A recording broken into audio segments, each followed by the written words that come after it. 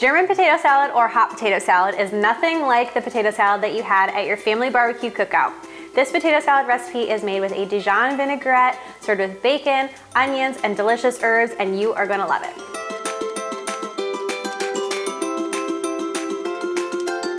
What's up everyone? Welcome to the Foreign Fork. My name's Alexandria and this is the Foreign Fork, where we are cooking one meal from every country in the world, and today we're traveling to Germany from our kitchen and making a German potato salad from the Swabia region.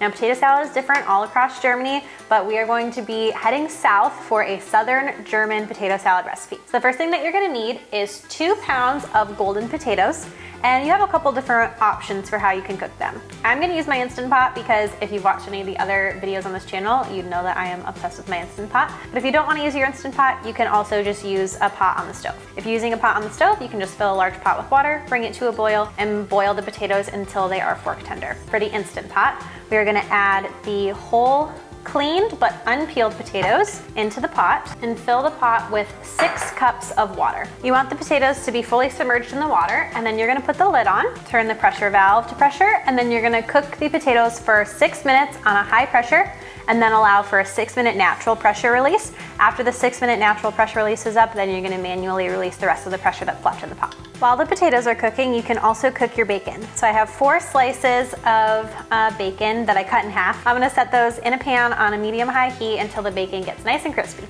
Our potatoes have finished cooking, so I released all the pressure, and then I drained out the water and rinsed the potatoes until they were cool enough where I could touch them without burning my fingers. And now we're gonna peel them. I'm just gonna use my fingers to peel the entire peel off of the potato. The next thing that we're gonna do once the potatoes are peeled is cut them into bite-sized pieces. Each of the large potatoes, I'm gonna cut them in half. Then I'm gonna cut each of those halves in half again, and then cut that into maybe about 1/8 or so, and put them in my serving dish. You're also gonna need 1 sweet yellow onion. I'm going to cut my onion in half and then peel it, and we'll cut it up into pretty small pieces.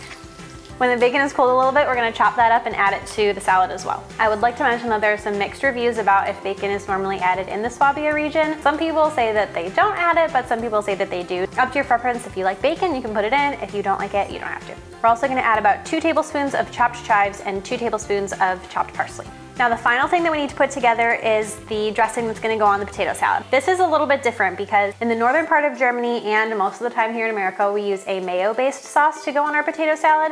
However, in the southern portion of Germany, they do not use mayo-based sauce, and instead we're using, it's kind of like a vinegar and mustard combination. It's really delicious, and if you're like me and don't love like big glops of mayonnaise sitting next to your ribs from the barbecue cookout, then this is a really good non-mayo based potato salad recipe.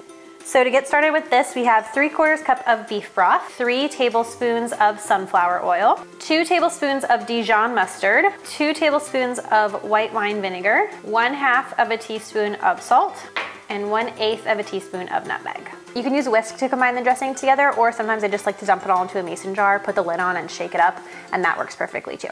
Now you can pour the dressing over the potato salad. I'm gonna start with about half, and normally I find that about half of the dressing is enough for the salad, but the reason why I had you make the entire portion is because I think that this dressing is delicious when made the night before and then served the next day. So what I like to do is put half the dressing on right now, toss the whole salad together and make sure that the potatoes soak up all of the deliciousness. Then you put it in the fridge, and then all of the flavors really blend together. But when you wake up in the morning and you open the container, all of the liquid from the dressing has been absorbed into the potatoes. So in order to have more dressing, you need the other half that we have here. I recently went to a German restaurant that had a version of this potato salad, and it was amazing. But one thing I noticed was that it had a little bit more of a vinegar taste than my recipe here. So if you like a stronger vinegar taste, you can add more vinegar. If you don't love that as much like me, then you can use this recipe and it doesn't taste as vinegary as it does, like you can taste the mustard more in this recipe.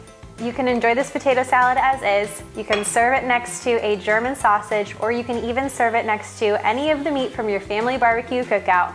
No matter how you cook it, I know that you're gonna enjoy it. If you want the written instructions for this recipe, you can find the link to the instructions in the description of this video. And don't forget to check out all of the other recipes that we have here on my YouTube channel, because there's delicious recipes from all around the world. Don't forget to put some culture in your kitchen this week, you guys. Thanks for watching. Bye.